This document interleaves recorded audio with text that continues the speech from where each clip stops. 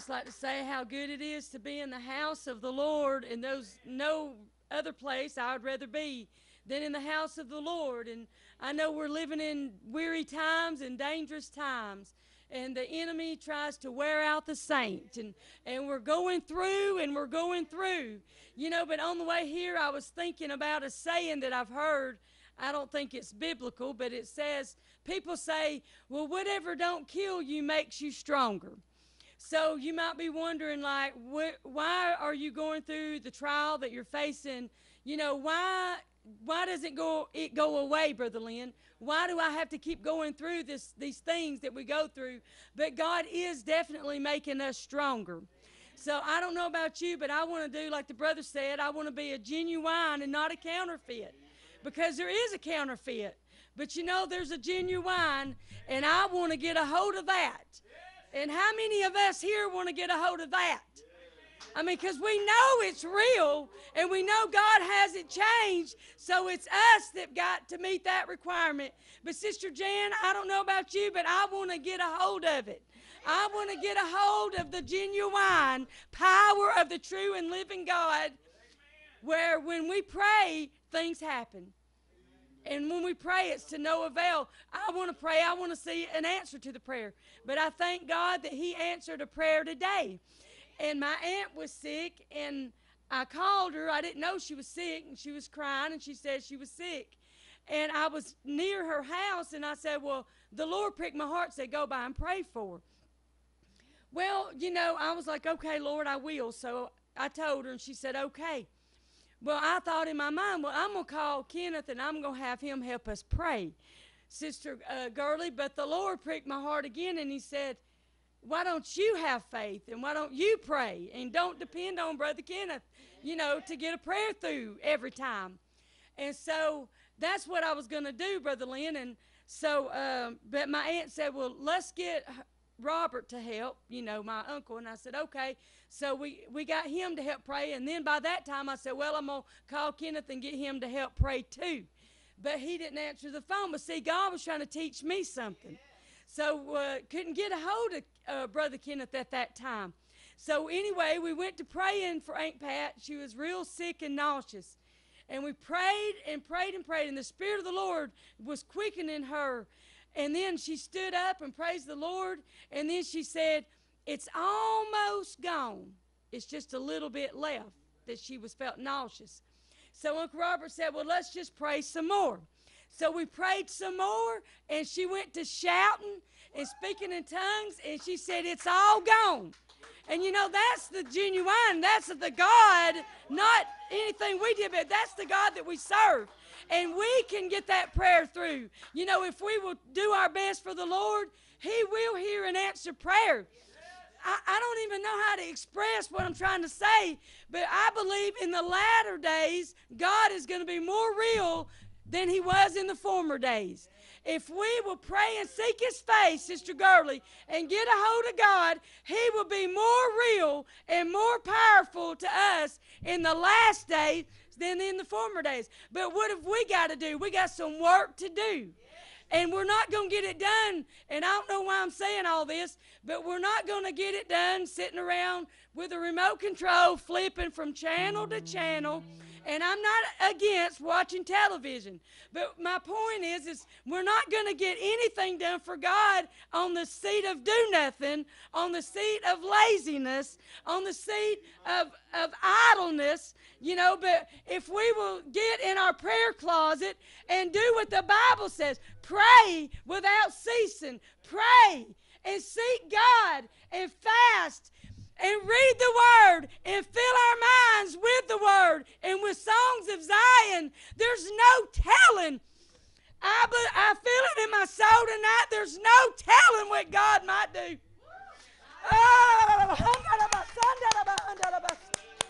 I mean, there's just no telling what He's going to do, Sister Gurley. And this morning, I thank God by faith. I believe God is healing Sister Gurley of that cough. By faith, I thank God for that cough is going to be gone. And I thank Him for some more things I've been been praying for. Because our God is a prayer answering God. All we got to do is get in touch with Him. How do we get in touch with Him? Through Jesus Christ. Through the door. There's the door. Through Jesus Christ. And if you're out there today and you don't know Jesus Christ, I beg of you just to call upon Him. I challenge you to speak the name of Jesus. If you'll speak the name of Jesus, something is going to happen. Demons tremble at that name. I said demons tremble at that name. Not at the name of Kim, not at the name of Sister Garley, not at the name of Brother Robert, Brother Kenneth, and Brother Staten right there, Sister Jan, Brother Lynn, but at the name of Jesus, things are going to happen. Demons are going to tremble, and every knee shall bow, and every tongue shall confess at the name of Jesus. And I just want to give Him all the glory, all the honor. I know a man named Jesus that can heal your body and that can save your soul. If you'll just give Him a try. I'll try to sing another song if the Lord be willing. Well, King Jesus, I know you'll hear me when I pray. Oh, King Jesus, I know you'll hear me when I pray. Trouble, Lord, please send an angel by my way. Well, now if you're sick and afflicted and you don't know what to do, just call on King Jesus. He will heal you too. King Jesus, I know you'll hear me when I pray. For I'm down here in trouble, Lord, please send an angel by my way. Well, now if you want the Holy Ghost and you don't know what to do, just call on King Jesus. He will give it to you. King Jesus, I know you hear me when I pray. For I'm down here in trouble, Lord, please send an angel by my way.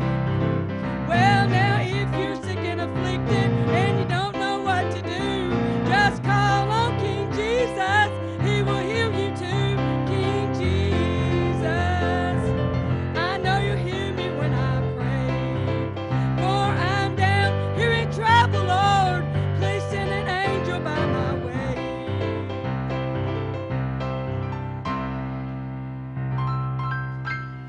And you know, I was thinking without the name of Jesus, I wouldn't even be here today. I wouldn't even be sitting on this bench right here, Sister Jan, because when I was a little girl, and I don't know exactly how old I was, maybe 6 years old or somewhere in that neighborhood, my dad was an alcoholic, and he would sometimes snap in his mind. And he loved me, and I was very close to him, but Satan had got a hold of him one day, and he tried to kill me. And I'm just going to tell you, without the hand of a true and a living God, I wouldn't be sitting right here. But I was crying to my mother because I knew that my dad was trying to kill me, and he had a knife, and he had it up to my heart, and he was about to put it in. I mean, he was applying pressure. So I was crying to my mama, help me. And my mama didn't know what to do because she knew what kind of man my daddy was. But you know, the anointing of the Holy Ghost come down upon mama, and she was a genuine, like you said. That was the genuine. The anointing fell on my mother. And she went to singing in the next room and praising God and shouting across that floor. And my dad came to his right mind. The true and living God spoke to him and said, "Thou shalt not kill." And he threw the knife down and come to his senses and said, "What am I doing? I'm killing my baby."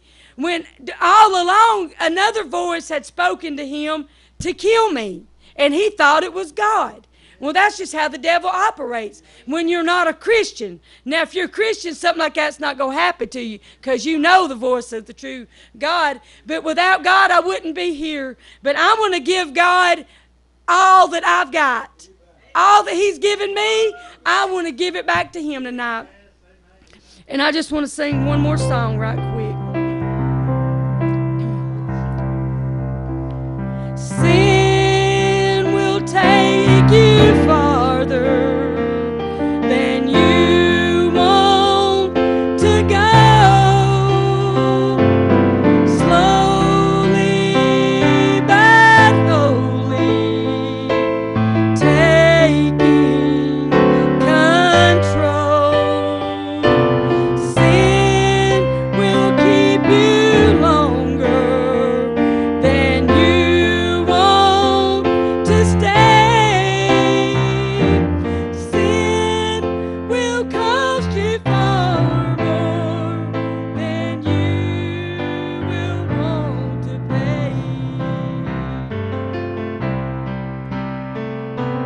Sin will take you farther than you want to go. Slowly but wholly taking control.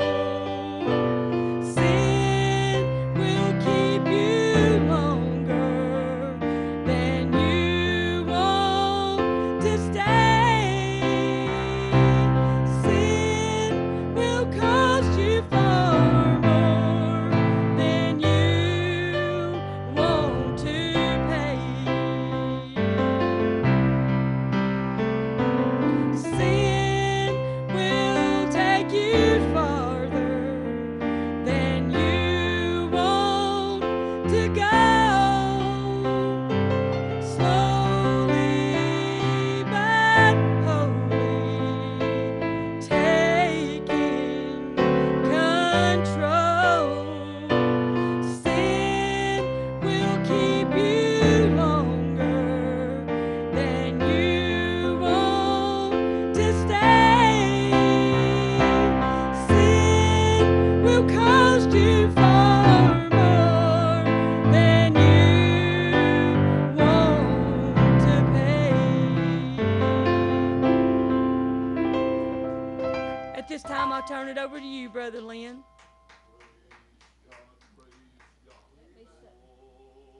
Sister Gurley, I turn it over. Say something while Lynn's a coming.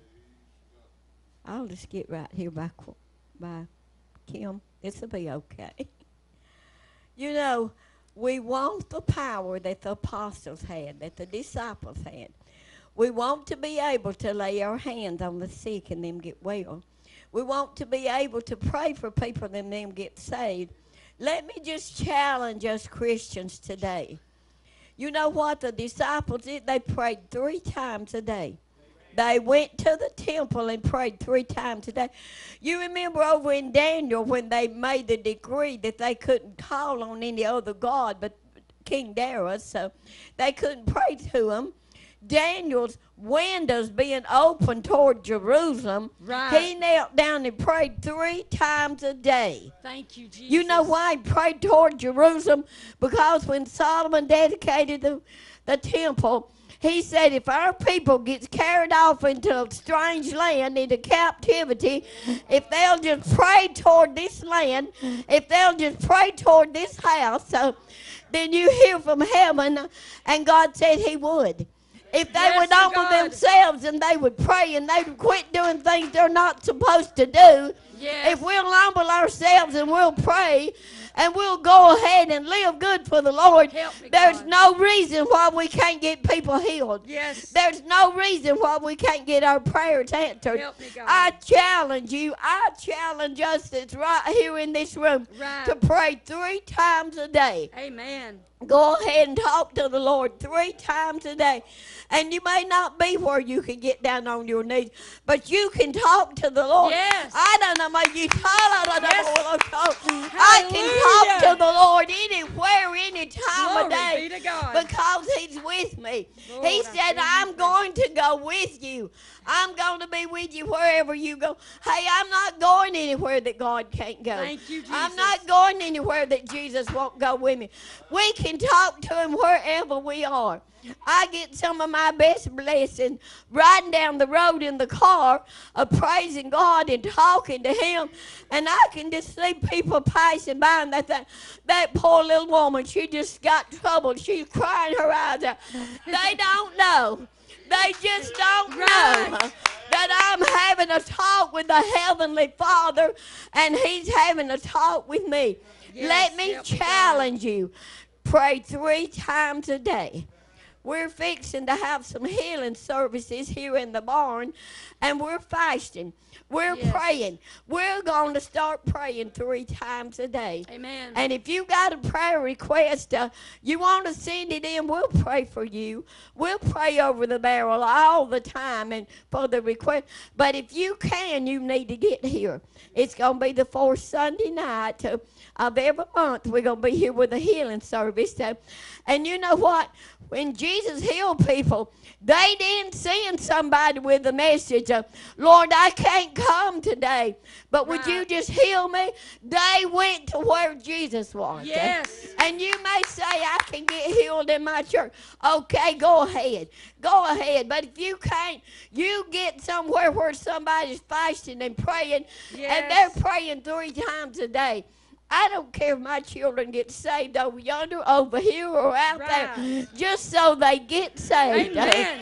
All we want to do is just bless somebody. We're not here for competition. That's right. We're here, Brother Robert and us are working for the same one. That's right. We're working for the same master to get people healed, to get people saved. We claiming revival in traffic. Yes, amen. I don't care if it comes to Brother Robert's church, to the Church of God, or the Baptist church, or the barn. Amen. We just want people saved. Amen. If you want your people saved, just come on over and join in with us. We're going to be out on the streets of Trafford at 6 o'clock on Friday night till the weather runs us inside. Thank you, Lord. But we need some singers. We need some Holy Ghost-filled people to come out there and help us fight the devil. Yes, you know, it's a little different when you're out on the street. I can remember sitting up down there one time, and it was just beginning to get dark, and the ball game was on. And this voice came out of the dark. Don't start that mess out there now. I'm watching the ball game. I'd hate to stand before God. I'd hate to stand before God to know that a ball game come between me and the Lord. Right. I'm not totally against them, but I'm not totally for them either. And if you let that come between you and the Lord, you're in trouble. Help us, you're God. in trouble. If you call your church services off for a ball game, you're not in the will of the Lord. You can turn this dial if you want to. You can turn us off if you want to. But you can't turn Jesus off. That's right. He'll be there. He'll be talking to you. He wants you to be saved. He wants you to live right. If we're going to get people saved, we're going to have to live right ourselves. Amen. We're going to have to walk right. You can't live one way in church and get out in the world and live another way like Brother Robert was talking about. Right. Hey, if we don't live it all the time, what if Jesus comes at one of them times we're not living right? Right. What if He calls us home even if He don't come and we're not ready to go? If you have a bad car wreck, you may not have time to straighten things out. That's right. Now's the time you need to be saved. Amen. Now's the time you need to straighten everything out and get ready to go to heaven. Get it straight. We want you to go with us. We're looking for you to go with us. Hold on to the Lord. If you're saved, by all means, stay saved. If you're not saved, it's time to get saved. Amen. It's time to call on the Lord. He's waiting on you. You can hang around all you want to, but the Lord's going to come, and you're going to be left behind if you're not ready to go. That's why we're on the air, to tell somebody Jesus loves them. You're not in so much sin that He can't take care of you. You've not done so much that He won't forgive you and wrap His arms around love around you and let you know that He cares. Why not be saved tonight? Why not be saved today? Just hold on to the Lord. Look to Jesus. Now come on, Brother Lynn. He's going to sing, and I'm going to sit down for a while maybe. But I'm going to praise the Lord anyway. Thank you, Come on, Jesus. brother. Thank you, Lord. Go up there and we'll turn the camera. Say something while it's going here. I just thank the Lord for letting us be here one more time. And we want to encourage you to come out to the barn and join us and as we worship the Lord and just have a good time with us, Brother Lynn. Yeah, I kind of caught on my spirit, you know, Sister Bobby talking about, you know, everything happening in the world and everything. And if you're saved, stay saved. And if you ain't saved, you need to get saved. And you can cut the news on this day and time. And Sister Jan, every day somebody's either getting killed or mistreated or whatever. Even the policemen are being taken out. And I was thinking about this morning, you know, God worked a miracle a few weeks back, and I'm able to run now.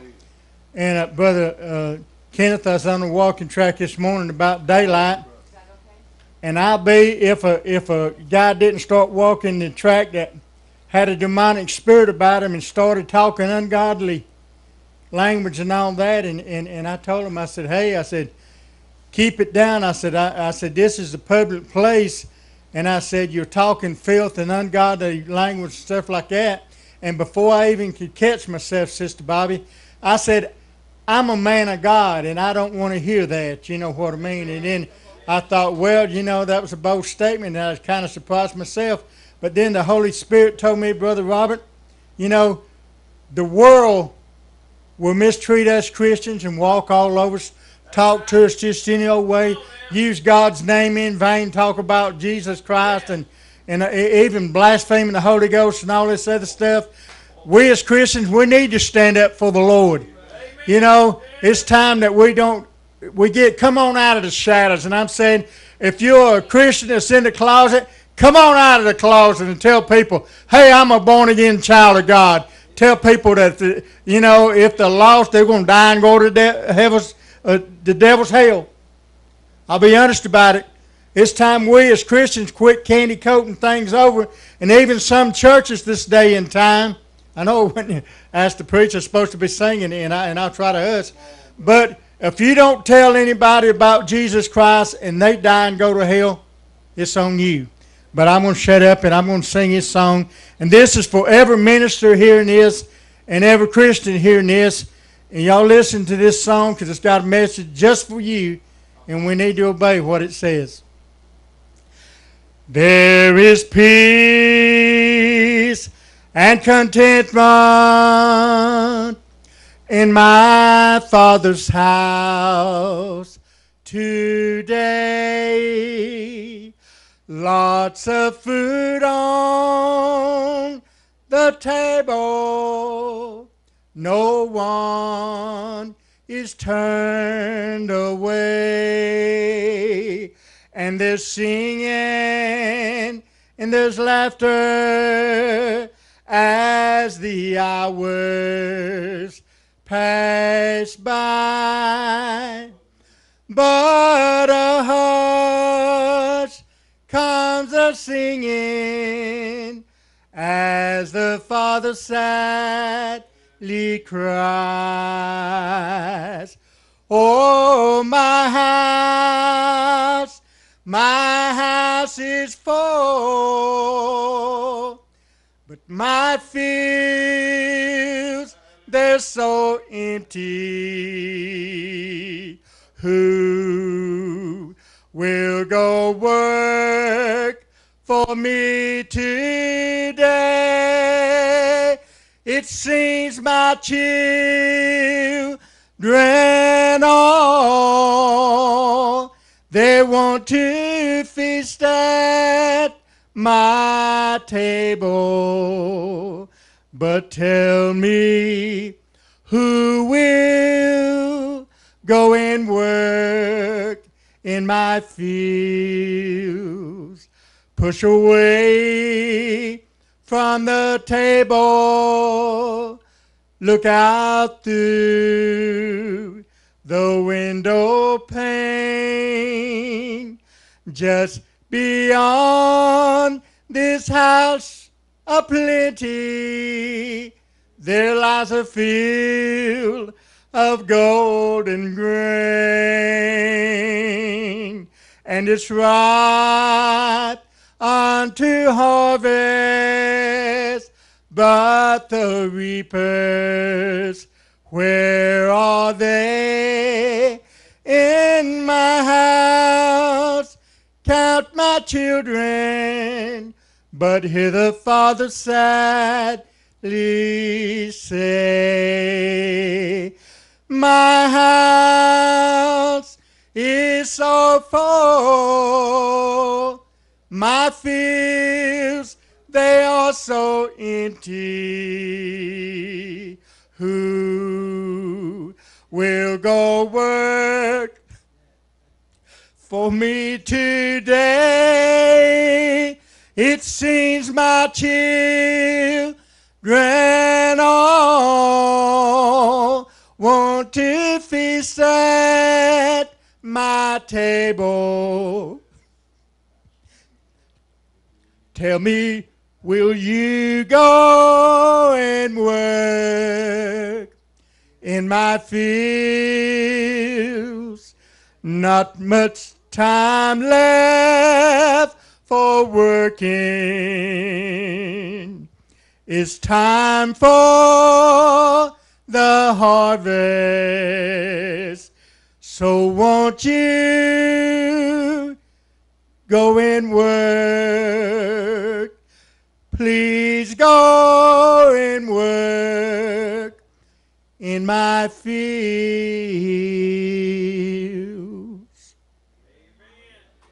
Praise the Lord. You know, I just came from the hospital before I came here. And not going to go into too many details, but I just saw Norma. Hardly know she's in the world. Of all the people I love most in the whole world, it would be her. And like Brother Robert said tonight, don't be a hypocrite. Don't be playing Christian. Don't be playing church. Don't be playing minister, preacher, evangelist, or whatever. You better be up and about the Father's business. Amen. Yeah. Don't put God on the shelf, because there come a time, Brother Kenneth, when you need your God. And you ain't got time to pray back through and start off from scratch, Brother Bill, and get in touch with him once again, because you ain't got that much time. You got somebody, the possibility may be leaving this walks of life. And I say, oh, my Lord, touch him and heal him. But if you don't, take them on home with you, Jesus. Be better off in a better place. And I told somebody a while ago, after I'd done burst down and crying 3 or 4 times and just be honest with you, losing it, I said, my God, you know the situation. You know me, Jesus. Jehovah. Jehovah Jireh, you know who I am. You know the situations, and I'm calling on you, God,